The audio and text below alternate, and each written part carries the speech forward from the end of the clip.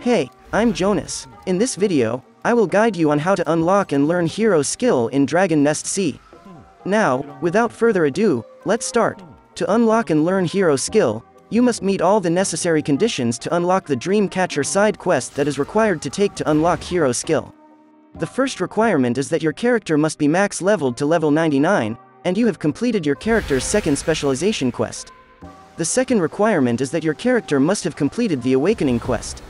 If you want to know the different ways to level up and how to clear second specialization and Awakening quests, then I highly suggest watching my video guides about leveling up. I will leave the video links in the video description and pinned comments below.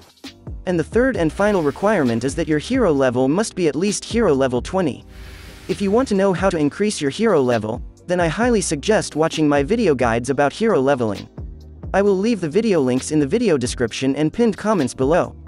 If you've met all of these requirements, you will now see the blank slot for hero skill in the top middle of your skill hotkeys, and you will now be able to accept the Dreamcatcher side quest to unlock the base hero skill. So, how do we get the Dreamcatcher side quest? If you've already met these requirements, you will now be able to receive the Dreamcatcher side quest from Geraint for these classes, and Healer Canna for Vander class in Red Lotus Palace main streets. I'll repeat, the Dreamcatcher side quest will be only available once you've met all of these requirements. If your character belongs to one of these classes, you can receive the Hero Dreamcatcher side quest from the NPC Geraint in Red Lotus Palace main streets. If your character has met all of these requirements, the NPC Geraint will appear in this part of Red Lotus Palace main streets. And if your character class is Vander, you can receive the Hero Dreamcatcher side quest from the NPC Healer Canna in Red Lotus Palace main streets. Healer Canna is located in this part of Red Lotus Palace main streets. 뭐야? 너였어? 제법 잘 나가는데? After receiving the Hero Dreamcatcher side quest, the next thing that we need to do is go to Radams. To get to Radams quickly, find and talk to Ticket Agent Lee Dahyong, located in this part of Red Lotus Palace main streets. Upon talking to the Ticket Agent NPC, follow these conversation choices to teleport directly to Radams.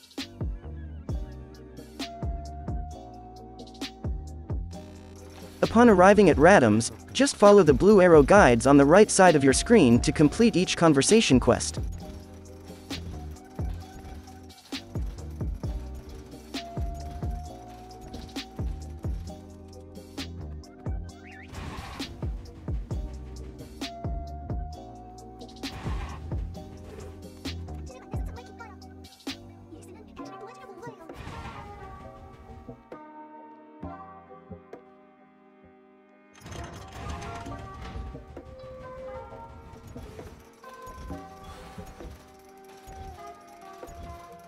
After completing the conversation quests, the next thing that we need to do is to clear the Black Lake dungeon stage in any difficulty, and follow the blue quest arrow guides to progress in the quest.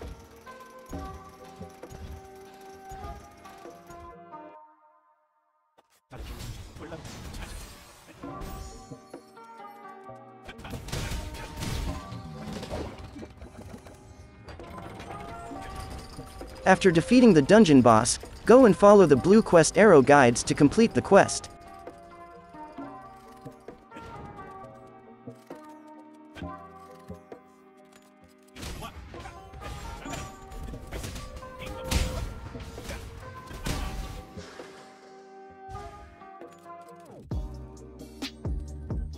After completing the quest inside the dungeon, go back to Radams and continue following the blue arrow quest guide.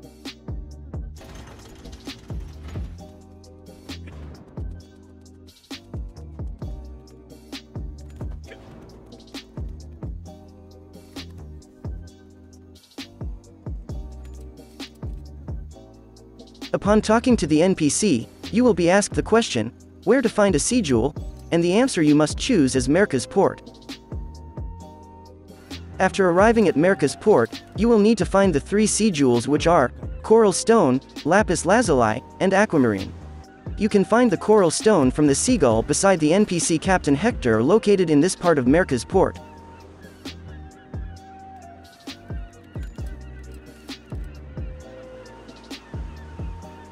Lapis lazuli can be found from the sack of minerals located in this part of Merca's Port.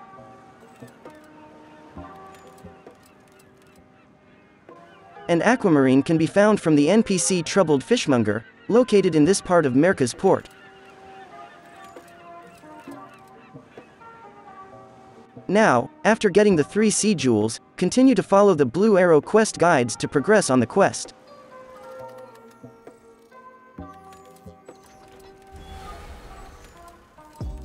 After completing the dialogue with the NPC, go to Rubinart's hideout to finish the Hero Dreamcatcher side quest.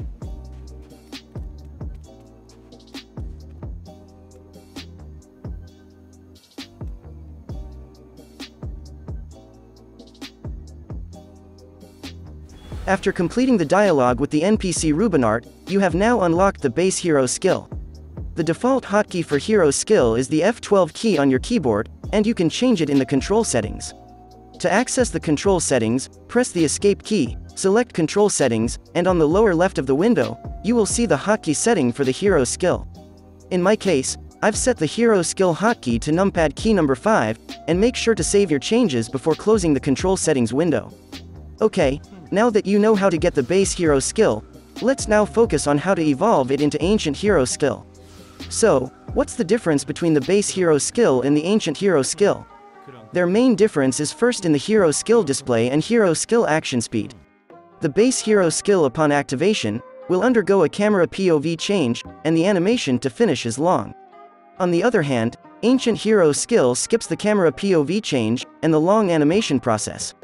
The second difference is the hero skill gauge acquisition.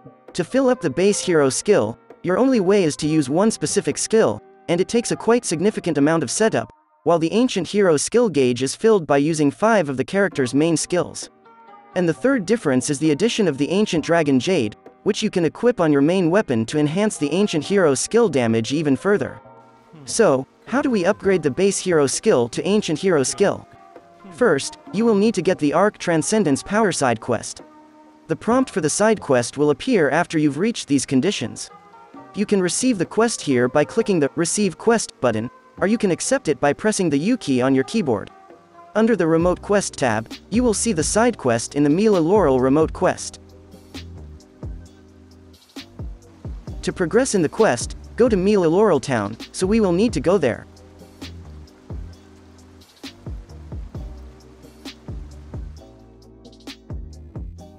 After arriving at Mila Laurel Town, follow the Blue Arrow guides to have a conversation with the NPC elf guard Avelia. 도움이 필요하신가요? 이 마을을 지키는 기쁨입니다. After the dialogue, your next task now is to clear the Arc of Transcendence 10th floor. So, where and how do we find and enter Arc of Transcendence? To enter Arc of Transcendence, we need to find the NPC elf guard Rebelia, located in this part of Mila Laurel Town. Talk to her, then select the Arc of Transcendence entry option. Upon arriving inside the Arc of Transcendence, if this is your first time, you will need to start your way from clearing Arc of Transcendence 1st floor until you've worked your way to Arc of Transcendence 10th floor. In other words, clear the 1st floor, then the 2nd floor, then the 3rd floor, and so on and so forth until you've reached and cleared the 10th floor. Your ultimate main goal for every floor is to clear the stage before the time runs out. In my case, I've already cleared Arc of Transcendence 1st up to 9th floor, and I will now attempt to clear the 10th floor. Important note: the base requirement to clear the Arc of Transcendence 10th floor is that your character must be at least Sunset Training Ground Labyrinth 19 clearer.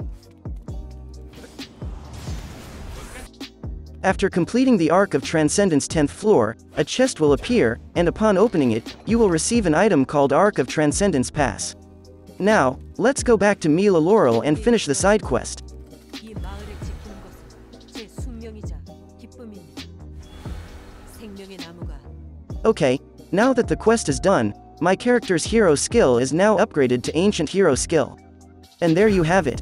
Before you go, please leave a like, share this video with your friends, and consider subscribing to the channel for more videos like this. That's all for this video. Thank you for watching, and I'll see you in the comment section below.